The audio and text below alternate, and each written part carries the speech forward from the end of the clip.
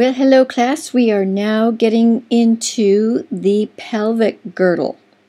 So the pelvic girdle is going to be connecting our lower limbs to the axial skeleton. So the pelvic girdle is made up of the two hip bones.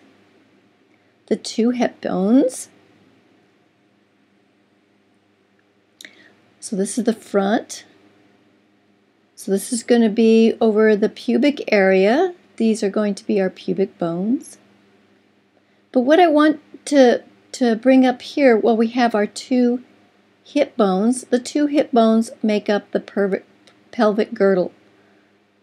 They are articulating with what bone of the axial skeleton? They are articulating with the sacrum of the axial skeleton. So I'll show you this more at the end too, but just make sure the pelvic girdle is just the two hip bones. They are attaching the lower extremity. Remember, girdles attach their extremities to the axial skeleton. The sacrum is part of the axial skeleton. When you include the sacrum, now you have the pelvis. Do not confuse the pelvis with the pelvic girdle. The pelvic girdle is just the two hip bones. The pelvis is the two hip bones, the pelvic girdle plus the sacrum. So, let's get started with the pelvic girdle. So in class, well, let me go ahead and get multiple select. We're going to isolate this. This is what you're going to be seeing on a lab practical. We have one of these down in the BRC, and we have these in the classroom, obviously.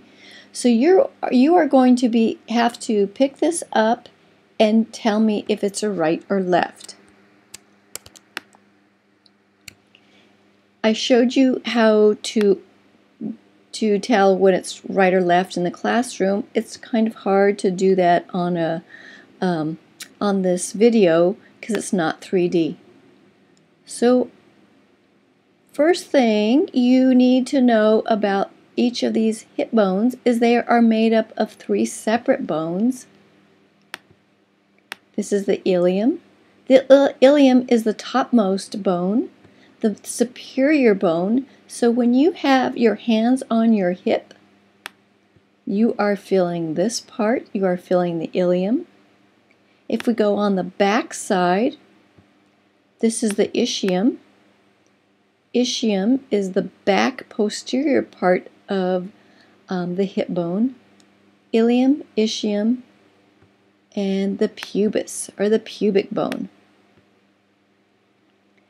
The pubis, or the pubic bone, is the frontmost bone. Always remember that because the pubic bone is where the pubic area is going to be. So let's make sure you have your master list out, and it would be nice to have your textbook open too so you can follow along. So let's start with the ilium.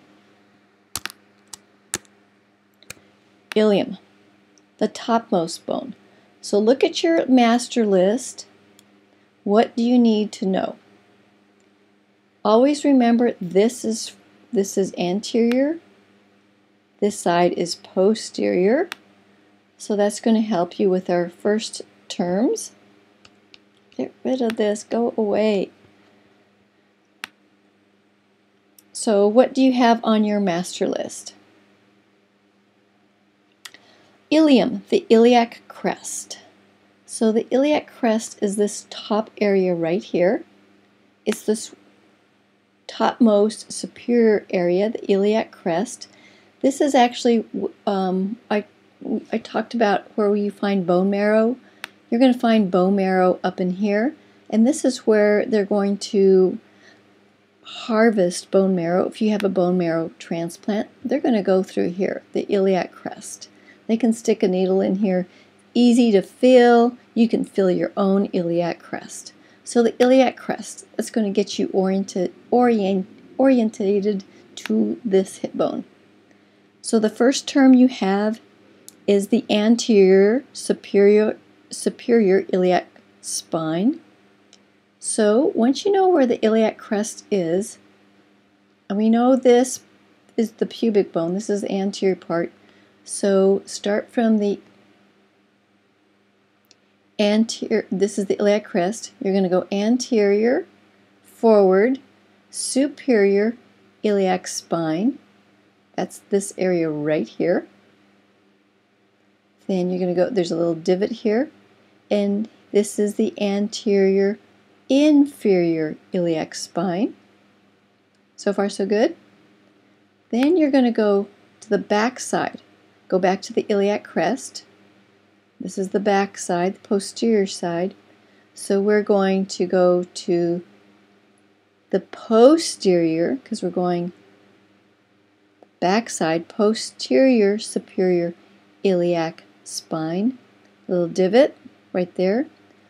Posterior inferior iliac spine. And then we're going to come to the greater sciatic notch. This is a huge notch in the back, the greater sciatic notch. What else is on your list? The auricular surface. The auricular surface. Where have you heard that term auricular surface before? From the sacrum? Yes? Sacrum has an auricular surface? At the end of this video, I will hook up the sacrum back to this area. So this is the auricular surface. This is going to be articulating with the auricular surface of the sacrum. That is where the hip bone is going to be attaching to the sacrum, to our axial skeleton. And then we have the iliac fossa. The iliac fossa is right in through here. This area right here. Oop. Much easier to find on a real bone, right? So that is the ilium. Next we're going to go to the ischium. Ischium, this is posterior, the back side of your hip bone. So we just finished up with the greater sciatic notches here. Then you're going to come to this point back in here. You are now in the ischium. This is the ischial spine. Ischial spine. This is going to be important clinically for OBGYN, for the obstetrics docs. If you're pregnant, they want to know where this is, and how I'll show you when we get to an articulated pelvis. Ischial spine, important clinically. Ischial spine, ischial tuberosity. That is going to be this real big, thickened area back here. This is thick, big, bulky area of the hip bone. Hard to really tell here, but it is. This is the ischial tuberosity. When you are sitting down, you are sitting down on this ischial tuberosity. Here's the ischial spine, ischial tuberosity. Let's go out. It's kind of, woo. And then you are going to the ramus of the ischium. What's a ramus? Remember, a ramus is an angular extension. Angular extension. So here's the ramus of the ischium, right here. And this ramus of the ischium is going to be connecting with the pubic bone up in here. So got all those, the ischial spine, got your greater sciatic notch, and then once we get down into the ischium, ischial spine, ischial tuberosity, the ramus of the ischium, and then we're going to get to oops, the pubic bone. The pubic bone. So what do you need to know about the pubic or pubis? The pubis. The superior pubic ramus, that's going to be up here. Superior pubic ramus is this area right in here. This area right here. Superior pubic ramus. Inferior pubic ramus. This is the part that's projecting down. The inferior pubic ramus is going to be joined up with the ramus of the ischium.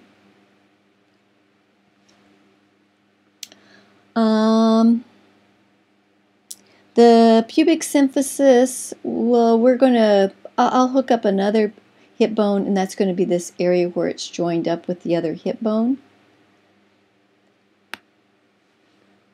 So those were the three bones: ilium, ischium, and pubis. Where they all join up, all three bones are going to join up. They're all going to fuse in here. Let's get multi-select. Well, let's see. Let me see if I can do that. Let me pause this. Well, I couldn't quite do what I wanted to do, but what I want to show you is when you have the ilium, see, this is this little socket here, this cavity, this is the acetabulum. It's made by the fusion of the ilium. You can see here's the ilium, it's part of the acetabulum. Ischium, it forms part of the acetabulum, and the pubis. It forms part of the acetabulum too. So that is where all three bones fuse, and it's going to take till you're in your teens for all these three bones to finally fuse together. So ilium, ischium, pubis make up one hip bone, and let's go ahead and articulate two of these hip bones together. So now we have our two hip bones. This is our pelvic girdle together. This is going to be the pubic symphysis. So on an articulated skeleton, you will see some cartilage in here. What type of cartilage is here that's joining the two hip bones? Needs to be strong. So it's our strong fibrocartilages here. So this is going to be the pubic symphysis, where remember, symphony is together. So this is the pubic symphysis. I forgot to talk about this hole, this big hole. Another name for a hole in a bone is called what? A foramen. So this is the obturator. Obturator foramen. And we have another structure when we have our two hip bones together. This is going to be the pubic angle. The pubic angle.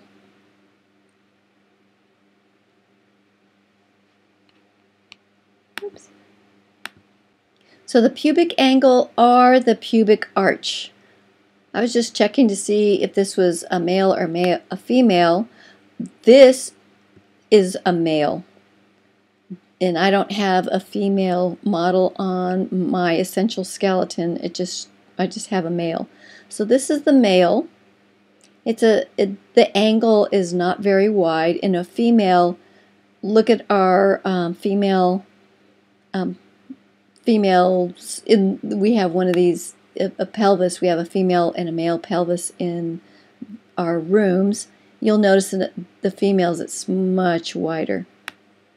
And here we can see the ischial spine sticking in. So in a female pelvis, this is going to be the limiting factor for a baby to get through, to give birth.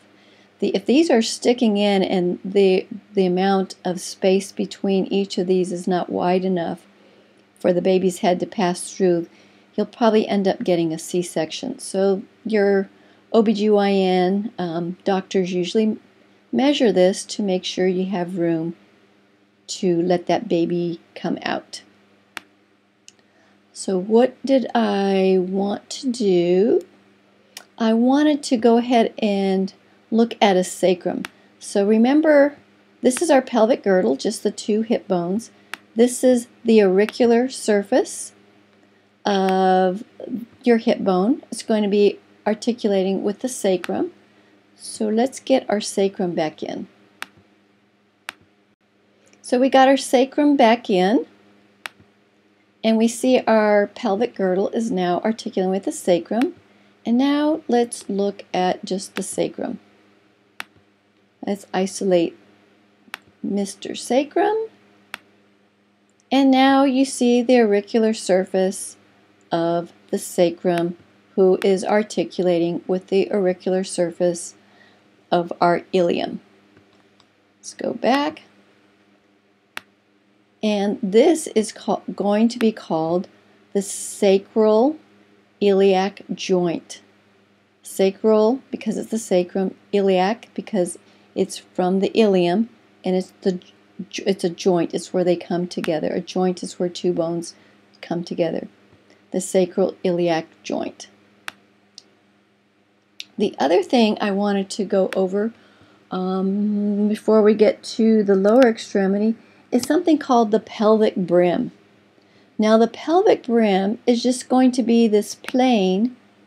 If we follow, I wish I could put little dots. Maybe I can draw it. Let me see if I can draw it. We're going to start with the sacral promontory. Remember, the sacral promontory is this lip here. Oops. And then we're going to follow it along this line, this bony ridge here, and we're going to go all the way. I'm not keeping in my lines very well, am I? And we're going to go back up to the sacral promontory. That sucks, but you kind of get the idea. Here's, oh my gosh, there's the sacral promontory. It's going to be like more like that. So this is pretty bad, but this is the pelvic brim. I have a nice picture of it in your worksheet. So why is this pelvic brim, this imaginary plane, important? So this pelvic brim is going to be dividing something we call the false pelvis. Everything above this plane is considered the false pelvis. Everything below this pelvic brim, this plane, is considered the true pelvis. So if you are pregnant and you say the baby has dropped, it now means the head is no longer in the false pelvis. It is broken through this imaginary plane, the pelvic brim, and is now in the true pelvis. So the baby's head is now in the true pelvis. And so now the baby is dropped down into the true pelvis, below the pelvic brim. So I think that's about it for the pectoral girdle. Much easier to see on an articulated pelvis, isn't it? All the landmarks. You can get orientated much easier, but unfortunately on a lab practical you're not going to have an articulated pelvis. You're going to have a single hip bone, and I will have several landmarks on a single hip bone that you will have to identify. But just play around with your hip bone, check it out. We'll have them in the BRC and of course in the classroom. So that's it for this video, and now we'll go on to the lower extremity bones.